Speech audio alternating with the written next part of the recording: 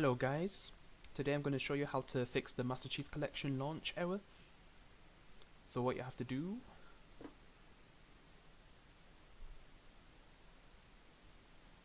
is type Halo, or you could do it this way if it comes up like this, but basically just type Halo, then that should come up. Then you should be able to go into the settings, the app settings.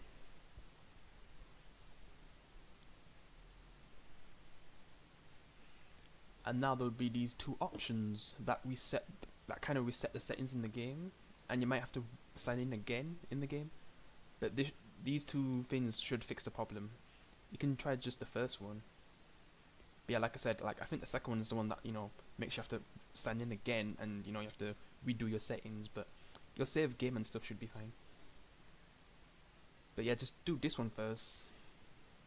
If you don't lose your settings, because it's just the settings. It's not like game data or anything. It's just the settings, and you might have to sign in again.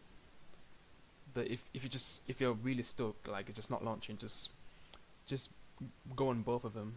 Go on with the repair button on both of them, these two, and then when you launch the game, it should work. But yeah, I really hope this helps you guys. If you've got any more questions, just comment below. I'll see you in the next one, guys. Peace. With